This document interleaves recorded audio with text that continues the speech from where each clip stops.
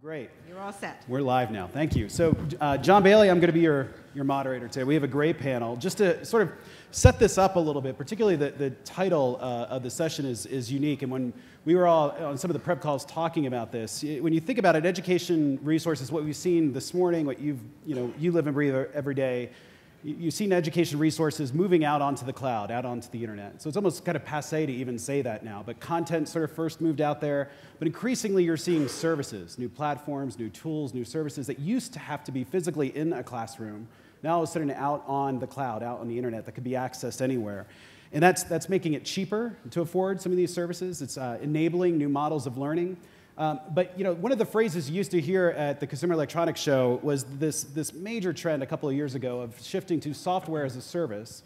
But in education, we're now seeing school shifting to a service where students can start accessing not just the content, but literally instruction, just like what we saw with the Amplify demo here, literally anywhere, whether that they're home, on the school bus, at a Starbucks, in a classroom. And that's sort of enabling radically new models of education, potentially new models of education. So you have the flipped classroom where students take a look at the lecture at home, and then they come in and use the class time to do more interactive projects, more interactive discussion. The blended classroom, hybrid classrooms, where again you're kind of combining the best of what technology offers with the best of a traditional instruction and face-to-face instruction. Kind of a new model there. Personalized learning that can happen through online learning as well as through new tools like you just saw with Amplify and what we'll talk a little bit about too.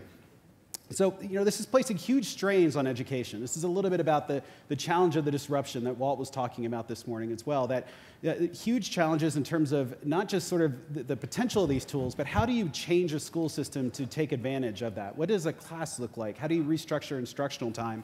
What does professional development look like? Will this shift as a service empower students to customize their education? What are the pitfalls? What are the challenges? That's what we're going to be exploring today. We have a great panel, and so I'm going to refer you to your programs to look up their bios, but we have David Sanchez, who's the VP Product Manager and Partnerships for Education Elements. We have Curtis Sasaki, who's the Senior VP for Media Solutions in Center of America for Samsung, who's doing huge work with devices, which is really key, and which we'll just talk about here in a minute. And then Superintendent Dwight Jones from Clark County School District here in Nevada. But I think, David, let's start with you, just because I know Ed Elements is doing a lot in terms of the dizzying array of sort of new modalities that are enabled by new devices, as well as new content, proprietary, free content. But it can be overwhelming, and it's overwhelming to manage, overwhelming to harness. But talk to us a little bit about kind of what are you seeing out there in schools and with platforms and with your work in terms of how can you help harness all these different choices and really sort of focus it in a way that's going to be productive for instruction for students as well as for teachers? Yeah, thanks. What we're seeing out there is that there's an array. The choice is the big piece that gets the array of choice, especially in an early stage innovation like this. The array of choice is what requires assistance and support to kind of walk through. And on top of that, the ability for schools to think through and adopt the change, because what's going on here is not only tools and software and resources from the cloud, but there's process innovation going on as well. There's new technique. And it's kind of like, when I was looking at a lot of the innovations in the device world and some of the announcements from Samsung, when you can have a flexible screen, how do you design a device? So there's a fundamental design thinking exercise that should go on in a school. And from there, you can then, with the new technologies and what's available, you can really rethink exactly how the classroom should work. And so we've been doing a lot of work in the field on how to do that and still have the in-building leadership and the teachers participate in that design thinking exercise and own the outcome, and then have what ends up getting implemented sustainable and something that is engaging both for teachers and students. And so those are the process innovation as well as the array of technology and software choices are the big pieces. And Curtis, that's a great, so it is a great point, and we heard Walt talk about that this morning too, that in the past, when I first started getting involved in digital learning, they talked about computer-based education, because that was the only device that students had to access these tools. Now there's smartphones, there are tablets, gaming consoles. Exactly. I was just sitting next to someone who had four phones with her, so excessive. But again, you know, and I think we always have thought about this as, again, just sort of computer, but there's all these new devices, and even televisions now are getting smart. I know, you know, walking around in the last couple of years on the floor about, you know, there's new apps, and it creates new opportunities to deliver, you know, content and education instruction there. But you know, talk to us a little bit about how the devices are exploding and kind of what that offers education. Sure. I think obviously, you know, Samsung is very well known for making beautiful hardware products. You know, this is our Galaxy Note 10.1, and you know, we even have smartphones now with, you know, over 5-inch screens that are extremely popular. One of the things that caught my eye in terms of the last session that Joel was talking about is how do you make devices engaging for students to use? And we actually are doing a pilot in Mountain View, California, which is in the heart of Silicon Valley, in 6th and 7th grade classrooms. And we actually worked with Khan Academy on an application specific for the tablet. And one of the unique features of the product is this S Pen. And it's not a traditional just pointing device, but it actually is a smart pen that can detect if your palm is on it and it doesn't interfere with what you actually write. And what we found in our pilot is this little pen device on top of even Khan Academy allowed students to actually see their own note-taking, and it made note-taking and even sketching a whole lot easier. And the smile on their faces was pretty compelling, because for them to actually interact with the device, it wasn't just you know, using on a, you know, typing on a glass panel, but really it provided them for a way to really personalize how they actually interacted with the content. So I think, you know, as a manufacturer of hardware, we have to look at ways, obviously, to make the experiences of our products, you know, very engaging to audiences like 6th and 7th graders. Those are a very tough audience to please. Yeah, it's a good. The experience is so, you know, critical, because you know, we were more recently just looking at a couple of the different proposals that school districts were submitting to the federal Race to the Top district grant competition, which was all about sort of personalized learning. And you know, a bunch of the proposals that weren't selected as winners, I think probably appropriately so, sort of made this mistake of not thinking about experience from the design standpoint and from the user experience standpoint. It was what they thought is you just buy a bunch of tablets, you buy 4 or 5 different types of software, internet-based services, and you know, something magical then happens in the PowerPoint graph, and you know, personalized learning happens. And it's just not the way it works, or even if it does even remotely work, it's not a great experience for the students. So, Superintendent, I mean, you had this huge task of, it's not just sort of finding the right devices with the right software and the right content, but it's mobilizing that in a way, not just making it available and hoping that teachers and students use it, but you know, integrating it into your education reform, into your instructional. How do you use these different tools and services to help drive change and accelerate the work that you're trying to do for teachers and students? Sure, John. First of all, I want to say how much I appreciate the feedback you just gave. As we were a loser on Race to the Top, now I know why we lost. So that was really helpful. I have not gotten that feedback. Number two, you know, I just want to connect for a moment with what Joel talked with us about. And we have a couple pilot sites of what they demonstrated right here in the Clark County School District. We're the 5th largest school district in the country. We have 357 schools, 311,000 students. So it's a great opportunity, I think, to innovate and to try to move this dialogue forward. Some of the biggest challenges certainly are we bringing our teachers with us, and are we creating the right kind of environment to move it forward? And in some cases, I'd say we fail miserably. And in other cases, we're trying to rethink how we do that business. So let me give you a couple examples.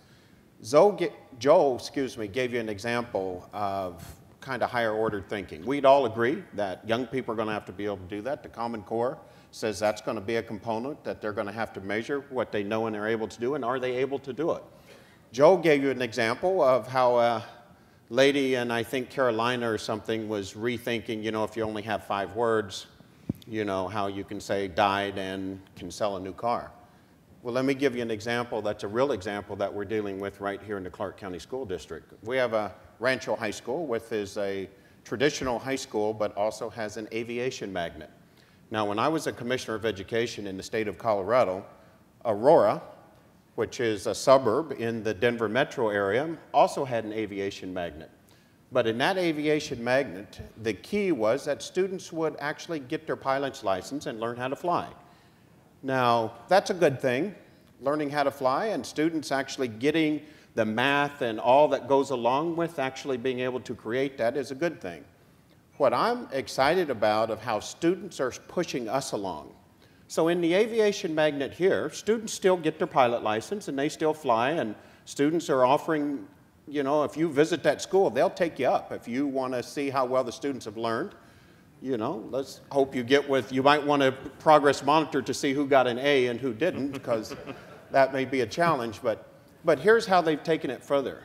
In the aviation magnet here, the students have created a new engine. The engine is solar powered.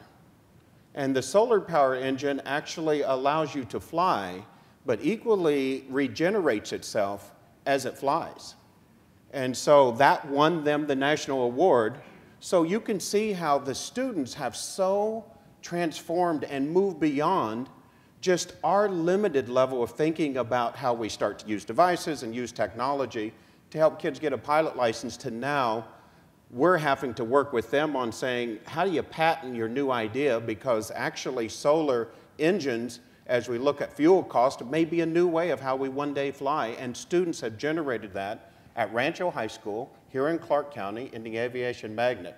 So the challenges that we have is the teachers that we have, most of them have not come through the traditional training system. They're folks that have come from industry that now have got an alternative license and are teaching. So it's a new way of thinking about how do we bring the kind of expertise into the classroom, and it may not be the old model of preparation schools or where they get their license, and how do you license that? The second piece is how do you create the environment at the school site with the infrastructure and the pieces and get the right tools. What my colleagues here are describing is the tools that kids have to have. So how do you create the environment to say, how do we bring those tools into the classroom and almost set the students free to have and to sometimes help us engage? So John, it's a real challenge, but I like how if we're smart enough to almost let the students take the lead, how much we can actually learn as a system. Which is key too, I think, from that design thinking standpoint that you mentioned, which is starting with the student and trying to think of what, you know, it was one of the things that I think Joel's presentation and demo helped capture too, of just what rich, engaging content or experiences would look like, and then how does that, you know, drive personalization, which, you know, maybe is a good question for everyone on the panel, but you know, personalized learning, customized learning has always been sort of the holy grail of education, and it's been, you know, it's been talked about for years. You could go back to Thomas Edison talking about how, you know, the phonograph and the movie projector would help revolutionize and personalize education, and it's always been sort of one step out of reach for us in terms of reality. Why has it been so difficult to reach that goal of personalizing education for students? And are we there yet now? Are we there now with technologies, tools, and the services? And maybe you could give us a perspective just because of what EdElements is doing, kind of what you're seeing in the field and how schools are adopting it. Yeah, absolutely. I mean, yeah, I'm reminding of my kids saying, "Are we there yet? Are we there yet?" You know, in the back of the car. And I think that there's definitely that question. One of the things in terms of implementing models that work now and having a blended learning environment that affords some personalization work is you have to have a really clear-eyed understanding of the state of the art today. I mean, I think from our experience, I would say that a lot of the adaptive models and software are definitely getting to the point where there is a very special kind of relationship between the student and the software, and there's more going on there, but not enough to say that, you know, there isn't a lot around that that's required from a process standpoint, teachers to intervene, be involved, and provide data feedback. And so we end up doing a lot of work as we look at the evolving state of the art of the content at, you know, how much does this need to be supported by the process and the teacher in the classroom versus how much can it do on its own. And depending on the type of school, and part of the design thinking exercise that actually occurs at a building level is, you know, what kinds of constraints are there in the school in terms of types of faculty, familiarity, comfort with certain types of adaptive products. There's all these different factors that go into designing for that particular environment. And those all have to be taken into account. Sure. So there's not kind of a one solution or one model that's going to work for all schools. So how are you driving that towards a system, very large system, very complex system, towards that goal of personalizing instruction? Yeah, you know, when the U.S. Department of Education just put out their last Race to the Top application, they initially had put in it that every application has to have and be able to prove that you can do personalized education for all your youngsters. The secretary hosted a call where large district superintendents got on the line and said, that's going to be a huge task for us to be able to do, and though that's a lofty goal, the money that you're offering, you could only, you know, the highest reward you could get was like $20 million as a large district. To say that's about a $50 million investment just to try to personalize the individual learning for every youngster. It's a nice goal, it's a good thing to do, very difficult to envision of how you ultimately implement that, especially in a large system. One of our biggest challenges, doesn't matter what we do, even if it's to try to do a new staff development, is scale. When you think about it, in the Clark County School District, we have 18,000 teachers. Well, I don't even have a location where 18,000 teachers fit. And so if you're going to try to say, let's bring all the teachers in, let's just train them up in one day. So I think what David is talking about with education elements, about rethinking the business about how we interact and how we kind of move this into the system, to create an individualized learning environment for each youngster. I say we have to expand that. I really need that almost individualized learning environment for each of my teachers, because teachers still have to engage and lead this effort. So if we're not careful, we focus so much on the individual learning for the youngster, and again, I go back to what I started with, we leave the teacher behind, and ultimately we wonder why there's such a disconnect. And so even though the students are ahead in some cases, because you know, I have a 9-year-old son at home that already purchases things online and probably bids against some of you on certain products that he wants to get, and already has a card that he gets to use, that his allowance, and he gets to save up and put on his card, so he can purchase stuff without even needing our permission. And so this is how kind of youngsters are thinking about it so much differently than maybe at least my generation, and maybe yours as well. So David and Education Elements, I think, are helping us to research and think through how we create this challenge to get to individualized learning. A blended learning model, in my opinion, is the right way to go. We really pushed online education, and what we found was online didn't work for a lot of kids, but it works in conjunction with the teacher. You can't just say the teacher doesn't matter.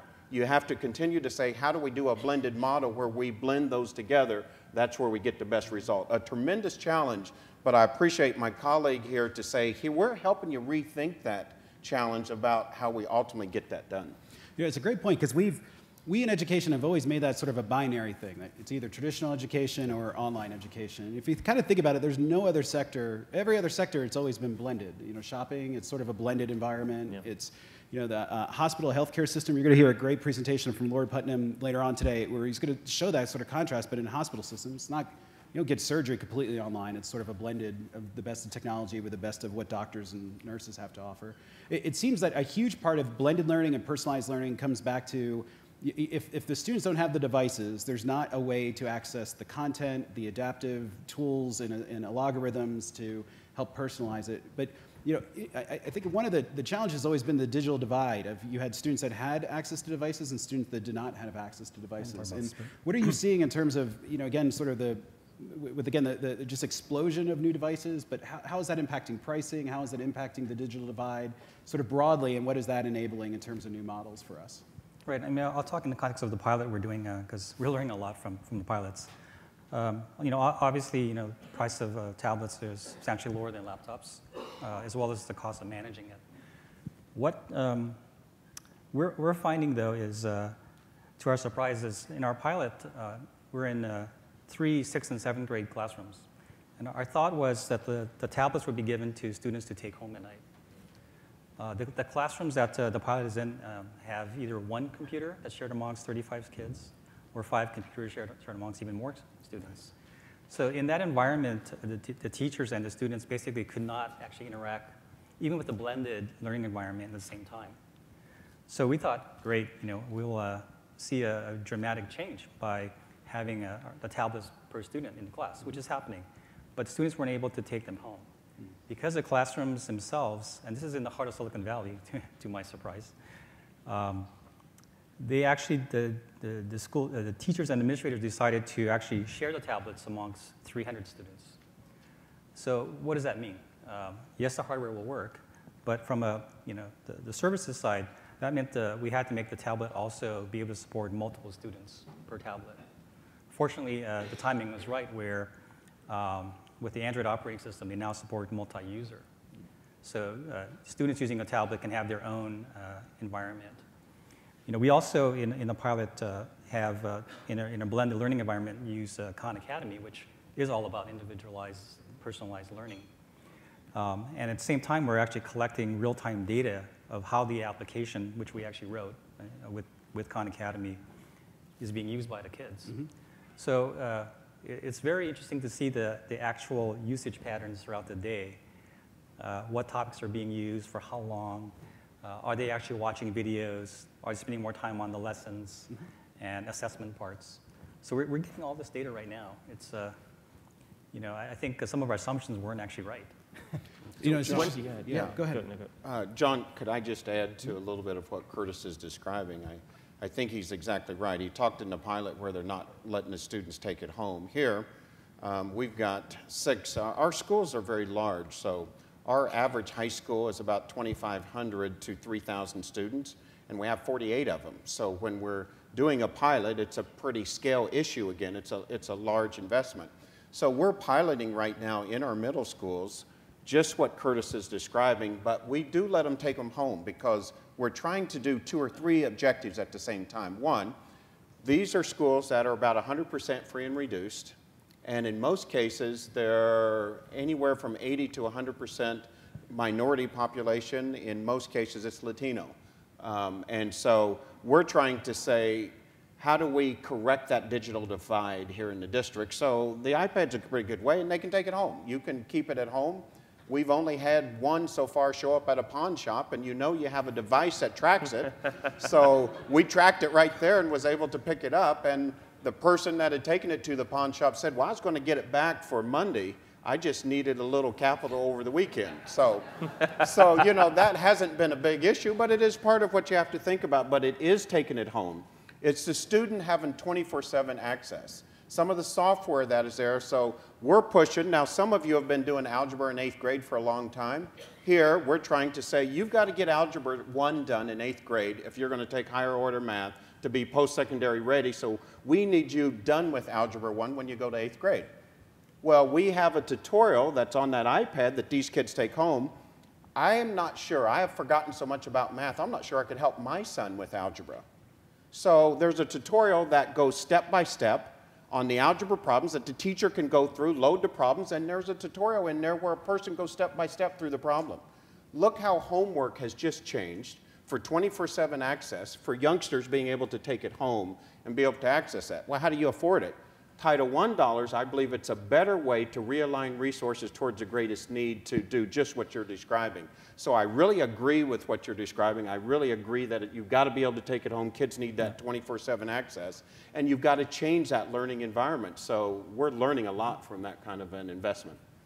Yeah, I think just to add on to that, I agree with the direction this whole conversation is going, which is one of the most powerful elements of the blended models is a mix of modalities for learning. And so when you see students interacting with digital content to do the remembering and understanding piece, then especially in certain types of rotational models, the teacher for the applying and analyzing, and then some kind of project or collaborative station for the actual creative elements. There are different types of devices or configurations that work for that. And so a variety, it doesn't mean that there has to be one-to-one laptops. It could be, a third of the class has laptops, third of the class, you have a third with tablets, and multi-user situations really facilitate the rotation model. But that's part of what is powerful about the blended model, is enabling every student and driving the kind of academic outcomes by this mixed modality for these concepts. Yeah. It struck me too, a theme of this whole conversation has been it's more than just technologies, that design thinking that you mentioned. It's thinking about the instructional change, and I was struck by something you said about how the devices were bought by that one school that was piloting it, but they kept it within the school, right? The kids couldn't take it. And it, you know, I think we see this a lot where it's not the technology that's holding back the innovation. It's we're automating old ways of doing it, or sort of just, we're not really taking advantage of the full flexibility in some ways. I mean, I think also the other learning we had was, you know, most of what's delivered on here is from the cloud, right? It's not locally stored. And for a lot of the schools that some of the administrators we also interacted with, it was challenging them for them to figure out, they have different problems. What actually cloud services would actually help them solve problems? And finding a way for them to sort of mix and match depending on their needs, it's very difficult. They have to go, you know, Google search and try to find, oh, I need a tool for grading. I need a different tool for, you know, learning assessments. So it was, I think that's one of the things that we can do better is actually take a lot of the innovation that's happening. I mean, again, being in Silicon Valley, I get to talk to many startups and VCs. And the VC community is investing pretty heavily right now with companies coming up with very targeted solutions in education. But the challenge that they have is how do they get exposure? Right. And how do these things actually work together? But it's all happening in the cloud, which is great, because it makes administering it in the classroom kind of go away. Right. Right. It gives you more access from any device that can connect to the cloud. Yeah, that's something that we spend a lot of time on, actually, in terms of a large portion of our team that's just about assessing what's out there and a lot advising, getting experience with, you know, some of the leading products and understanding what they can and can't do, and advising on how to curate the right, I call it, how do you curate the right cocktail of content and tools for a given classroom or student and teacher population. Yeah, and before, if you don't mind, John, just real quick, you know, and I'm not trying to offend anyone, but I will say ultimately, and some of you are in the business of the tool, so the iPad, 2 years from now, that's not going to be where we invest our dollars. We're working on policy changes right now to say it's the kids that already carry their own device. So I'm not going to spend a lot of money on actually purchasing devices to send home. The kids already have the devices if it is a smartphone. So for example, but we have to change our policies because ultimately we could say you can't have your phone at school. Now we're actually saying not only can you have your phone at school, we want you to be able to access it and start to access learning that can take place 24/7 just using a tool that most of our kids already have. So one of my administrators is here from Canyon Springs. And Canyon Springs is a pretty impoverished area. It's a school that's in turnaround that is really moving forward and trying to do things in a different way, which I really applaud. But what has to happen, in my opinion, at Canyon Springs is to say, even though kids may be in poverty in Canyon Springs, I would bet 90% of the kids have a phone.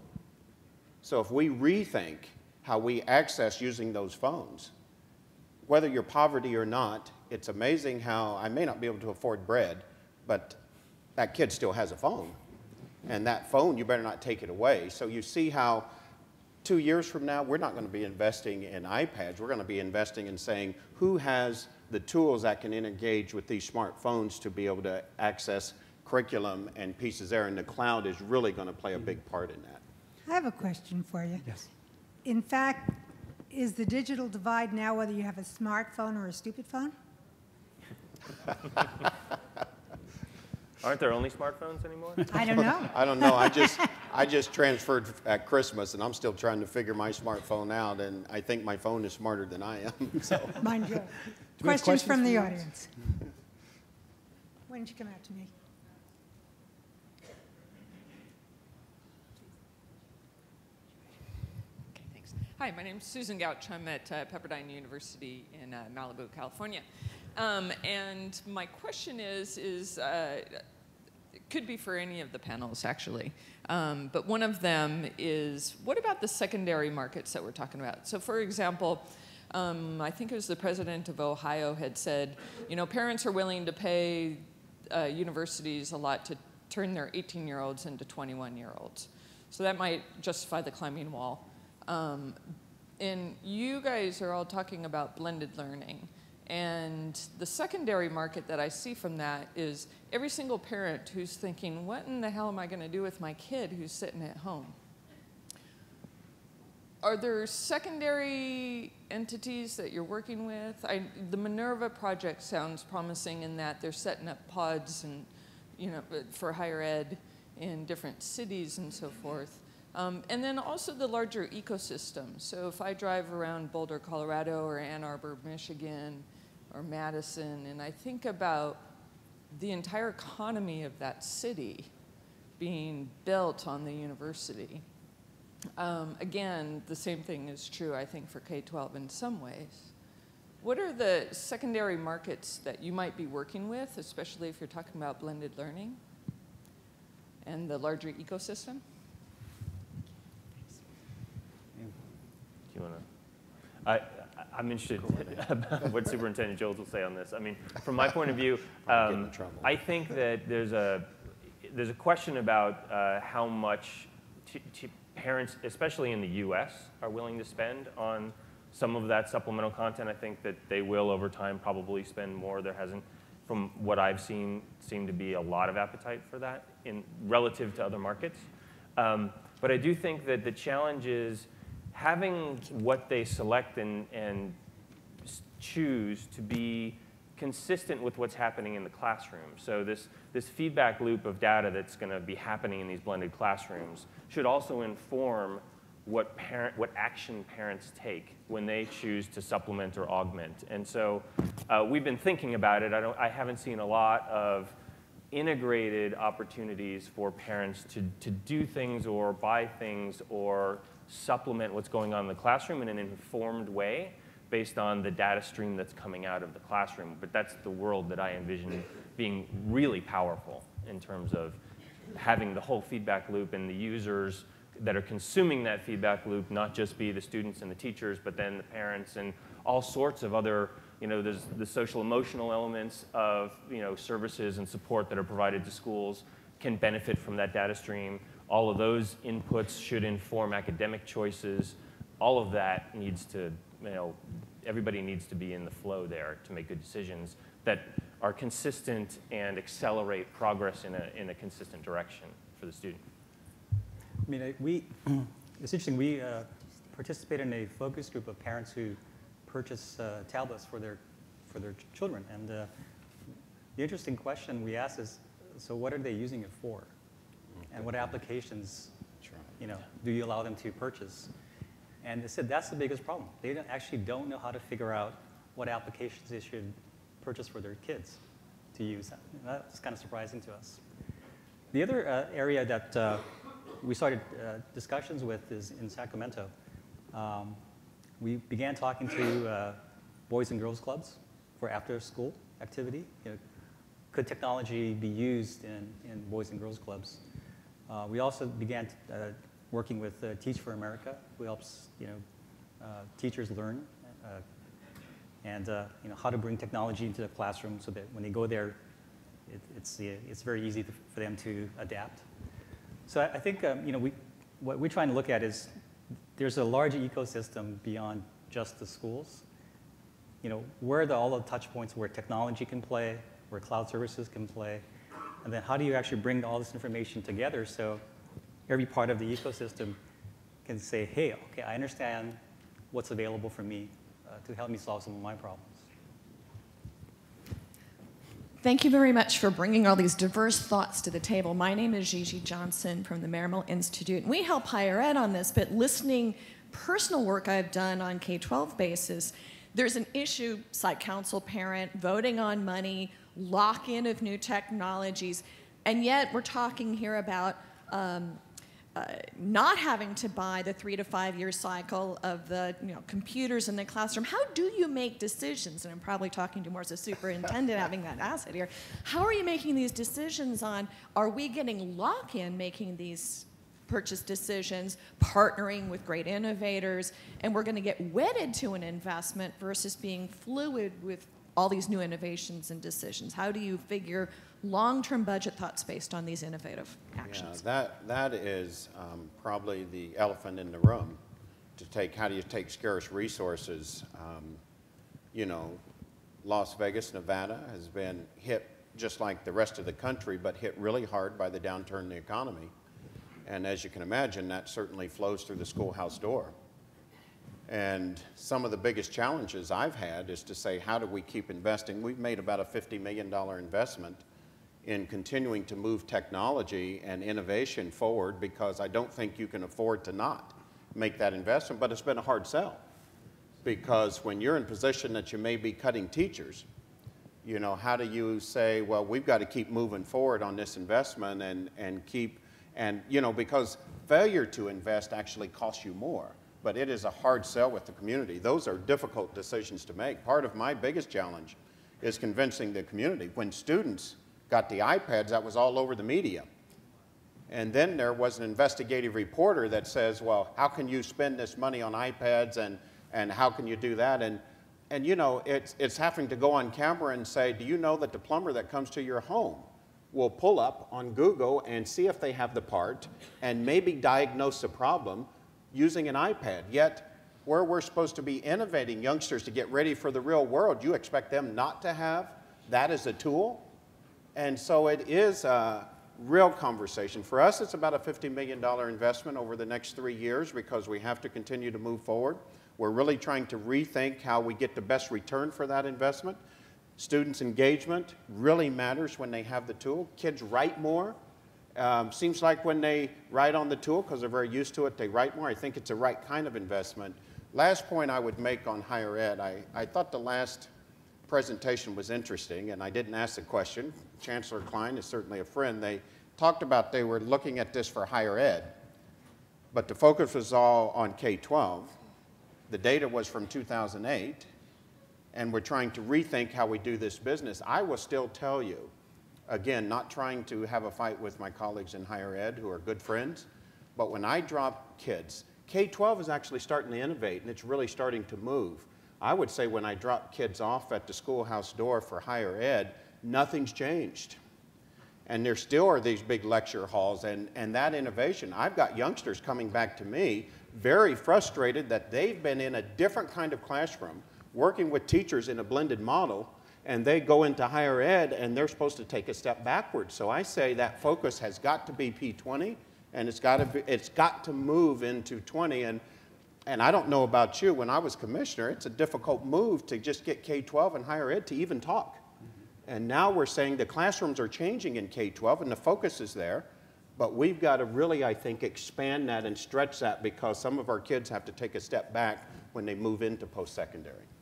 This has been a great discussion and conversation, and thanks to all of you for the questions and for listening and participating. Can you join me in thanking our panelists as well?